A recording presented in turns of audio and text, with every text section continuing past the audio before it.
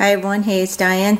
What you're seeing here is our Cornish meat chickens that we're going to raise for meat.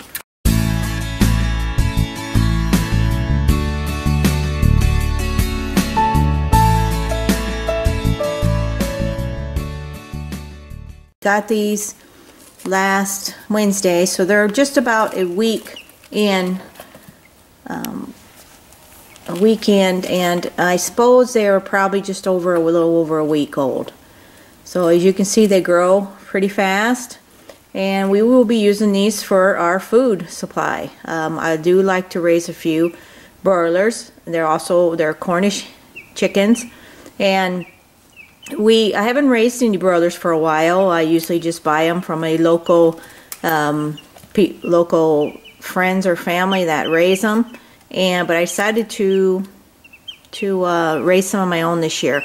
Years ago, when I was growing up, we raised a lot of chickens, and it was part of our meat supply.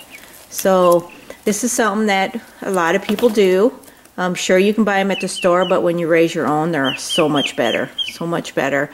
And I plan on, these are in our garage right now, but I plan on putting them out in a little shed and actually putting a little fence yard for them to let them kind of go out in the yard and pick and eat and off the ground instead of being confined. So that is my plan. We are really cold here right now, kind of chilly, and I'm going to keep them in our garage right now so I can kind of watch them really close. But they're doing pretty good. We did lose one unexpectedly last night. I just come in here to clean out the pen, and one was laying there. So it does happen. We do lose a few, and it's just, I mean, it's just something that happens. So you can't get attached to these because these are meat birds.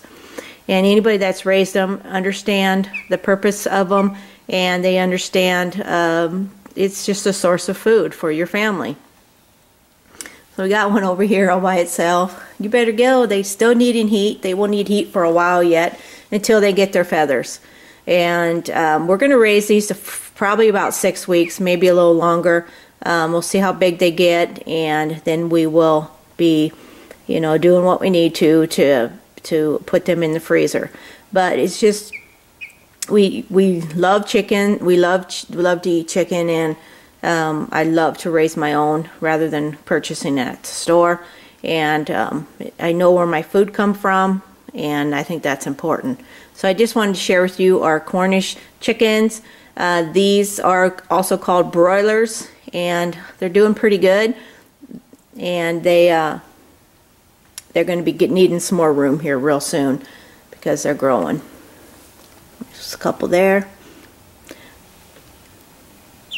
I clean out this pen probably 3 or 4 times a day. It gets pretty messy. I'm using sawdust shavings, and it works really good to absorb the poop because they poop a lot. It's something else.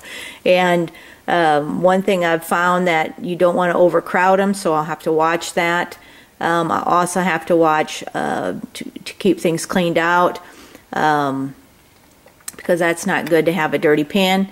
And also make sure they always have water supply. That's important.